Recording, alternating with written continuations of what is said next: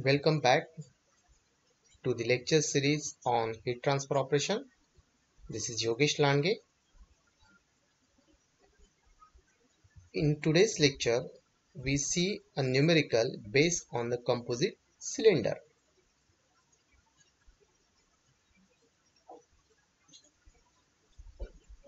Let's see the statement of this numerical. It is on the heat loss through the insulated pipe.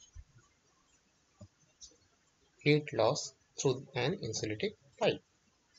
So this is the statement. It is steam at T1 320 degrees Celsius flows in a cast iron pipe whose conductivity is 80 watt per meter per degree Celsius, whose inner and outer diameter are 5 cm and 5.5 cm respectively.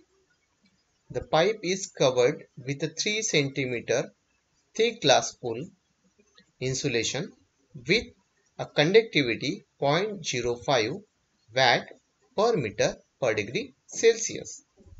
Heat loss to the surrounding at T2 5 degrees Celsius by natural convection and the radiation with a combined heat transfer coefficient of H2 18 watt per meter square per degree Celsius. Taking the heat transfer coefficient inside the pipe to be H1 is 60 watt per meter square per degree Celsius. Determine the rate of heat loss from the steam per unit length of the pipe. Also determine the temperature drop across the pipe shell and the insulation. Okay, so this is the statement. Obviously this there is a statement in that one. It is mentioned the steam temperature 320 degrees Celsius. The conductivity of the pipe, that is the cast iron, is used here. It having the conductivity 80 watt per meter per degree Celsius. The diameter inner and outer of pipe is mentioned 5 cm and 5.5 cm. Then it having the pipe is covered with a thick glass wool insulating material, which the thickness is 3 cm, and the conductivity of the glass wool insulation is 0.05. The heat loss to the surrounding, so the surrounding temperature is mentioned 5 degrees Celsius. Steam temperature which is flowing through the pipe, it is 320 degrees Celsius, and the natural convection and radiation is occurred, and the combined heat transfer coefficient is mentioned, it is 18 watt meter square degree Celsius, and the inner heat transfer coefficient is given H1 is 60.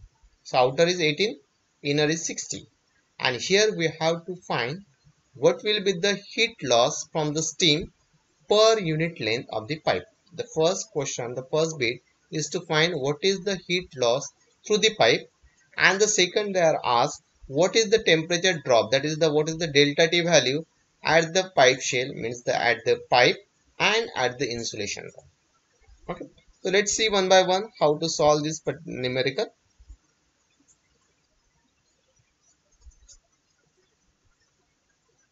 First, draw the schematic diagram of it, and from that one we try to find what are the resistances, how many resistances are there, because to calculate the value of Q for a composite cylinder we should know how many resistances are there.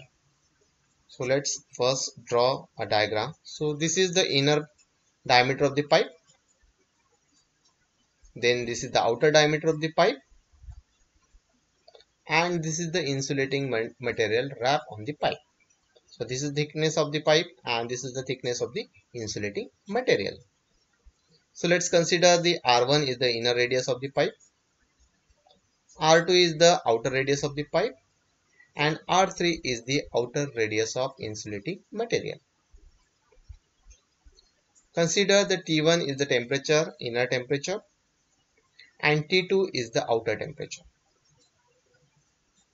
H1 is the heat transfer coefficient inside, and H2 is the heat transfer coefficient outside on the surrounding. Consider the K2 is the conductivity of the insulating material, that is the glass wool, and small k1 is the conductivity of the pipe. So this is the pipe, the conductivity of the iron pipe. Both the values are mentioned in the numerical. Now these are the surface temperatures, because this is again helpful to know what is the pressure temperature drop. Okay, so TW1 is the consider the temperature at the inner side, TW2 is the outer side, and TW3 at the outer side of the insulating material. Now from this diagram we can see there are the four resistances. How? Look, the first resistance by this wall of the pipe, second resistance by the insulating material, then third resistance is by the convection at the inner side, and the fourth resistance at the outer side, because the value of H1, heat transfer coefficient, inside and outside is mentioned. So here the first resistance itself in the inner side by the convection, second resistance by the conduction, and again it is by the material, and the third one it is by the insulating material. Okay, and the fourth is at the surrounding one. So we can say that the first resistance R convection here, then R conduction in the pipe, R conduction in the insulating material, and the one resistance R convection surrounding. So the total four resistances are here in this problem. Now before solving this one, let's assume this data, write down the data, and on that basis if there is any conversion of the unit, we can convert the units and then we solve the numerical. So first the assumptions. So as per the given data, as per the given statement, it is stated that heat transfer is steady state. So we consider the value of Q is constant. Heat transfer is one dimensional, as they are not mentioned the two or third dimensional. So we consider it is a one dimensional, and the thermal conductivities are constant. The value K1 and K2 are constant throughout the system. So data is mentioned, the thermal conductivity of the pipe is given K1, K2 is the insulating material conductivity, T1 is the inside temperature of the steam, T2 is the outside temperature of the steam, that is 5, and this is 320. The heat transfer coefficient inside the pipe H1, it is 60. Heat transfer coefficient surrounding H2, it is 18 watt per meter square degree Celsius. And the two diameters, inner diameter of the pipe D1 is 5 centimeter and outer diameter of the pipe is 5.5 centimeter. So this is the data is given in our numerical. So this data. Now what we have, what would be like, what we find? We find what is the value of Q. We would like to find what is the value of Q, because that is a mention, and another is the what is the temperature drop across the pipe and the temperature drop across the insulation. Okay, so first after writing this data, we write a formula to finding the heat loss, that is the value of what is the Q. So this is the formula. The temperature drop, the T1 inside temperature, T2 is the outside temperature, upon the R total, the resistance, total resistance. So how many resistances are here? Here there are the four resistances. Two resistances by the convection one and two resistances by the conduction one. So the general equation for this case is Q is equals to the T1 minus T2 upon R convection, R conduction, R conduction, and R convection. In this case only the one conversion of the unit, it is what? The value of D1 and D2 is mentioned, inner diameter of the pipe and outer diameter of the pipe. But when we are writing the equation, that equations are given in terms of the radius. So we are converting the diameter into the radius first. And then as it is mentioned in centimeter, so we can consider the identical unit, and that will be converted into the meter. So we convert the value of D1 then R1 into the meter. So R1 value is 0.025. After the conversion, R2 is 0.0275 meter, and the another the radius we require, that is the R3, and this R3 is not given in the numerical. Okay, so how to find the R3? R3 is what? It is the outer radius of the insulating material. So it is the outer radius of the pipe, plus what is the thickness of the insulation. So we take the outer radius of the pipe plus the thickness of the insulation, and from that one we got the value R3 is 0.575 meter. Now we try to first find the what is the R convection, then we try to get the value of R conduction by the insulation, and R convection. So we write the formula for it. So this is the formula for the R convection 1. What is this R convection 1?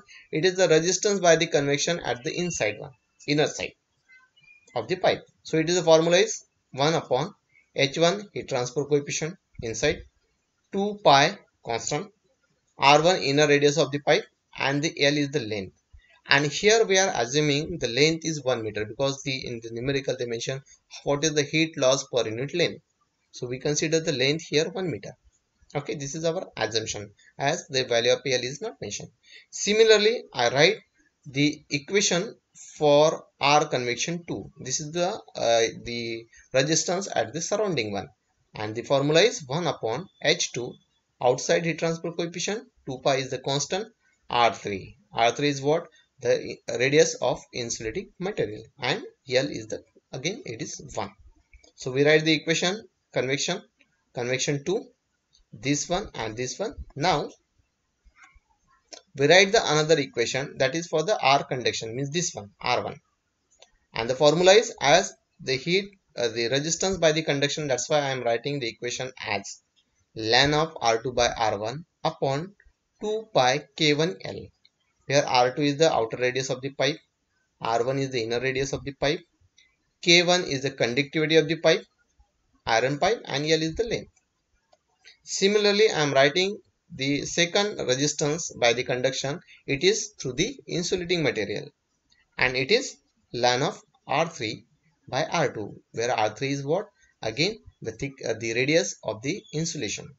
R2 is the inner radius of the insulation, or we can say outer radius of the pipe. It is the one and the same, upon 2 pi. Instead of the K1 now I am writing K2 because here I am writing the conductivity of the insulating material. K2 is the conductivity of the insulating material, and L is the again 1. So I am writing all these equations. Now I am putting the values which is given in the numerical, and the values are, after putting this one we got the values, because already I said in the data we write the what is the value of H1, H2. Already here we find out the value of R1, R2 and R3. Okay, the L is assuming 1, and from that case we just put it the values in the given data, and the value of R convection after the putting the values we got it is 0.106 degrees Celsius per watt.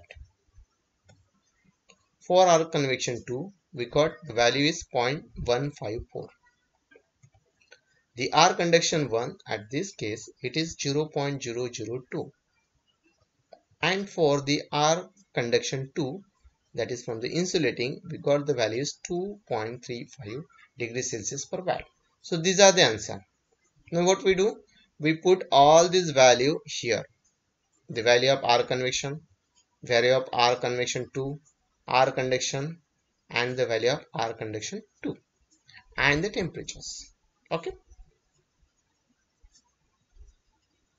So we write the equation again, that is Q is equal to T1 minus T2 R convection, R1 plus R2 plus R convection 2, and we put the values. This is T1 is the temperature 320, T2 5, upon the resistance R convection, resistance R conduction of pipe, resistance of insulating material, and resistance at the surrounding, and after the calculation we got the value, it is 121 watt.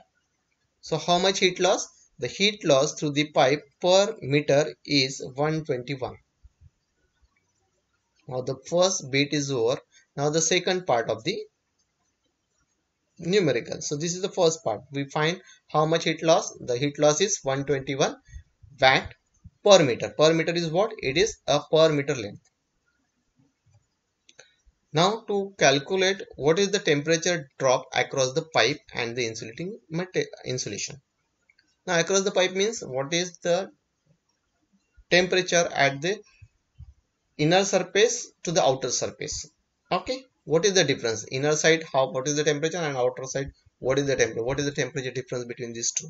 That we can find with the help of the formula, and the formula is to find out the delta T. We have the Q. Q already we calculate because we know the value of Q is 121. And the R. R1 is what? It is the resistance by the conduction. Now once I put the value of Q, it is 121 here, and the value of R1 0.002. I got the delta T is 0.02, only a negligible temperature difference across the pipe because there is a highest conductivity through the pipe. Okay, inside and outside only this is the temperature drop. Okay, if I consider the certain thickness. And for the insulating one, again we have the formula same. Delta T insulation, we can write Q 121 because we consider the steady state condition, and the value of R2 is what? R2 is this one, so it is by multiplication by 2.35. okay, we got 284 degrees Celsius. Means the temperature difference between the insulating material at the inner side and the outer side, it is around 284 degrees Celsius because it is restricting the insulating material, restricted to flow the heat from the inner side to the outer side. That's why the temperature difference is about 284 degree Celsius. If you look at the given data, it is mentioned the inner temperature is how much? 320. How much pressure difference is here? 284.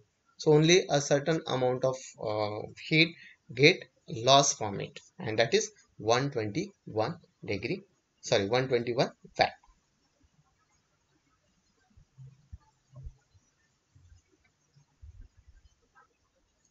Thank you very much for watching this video.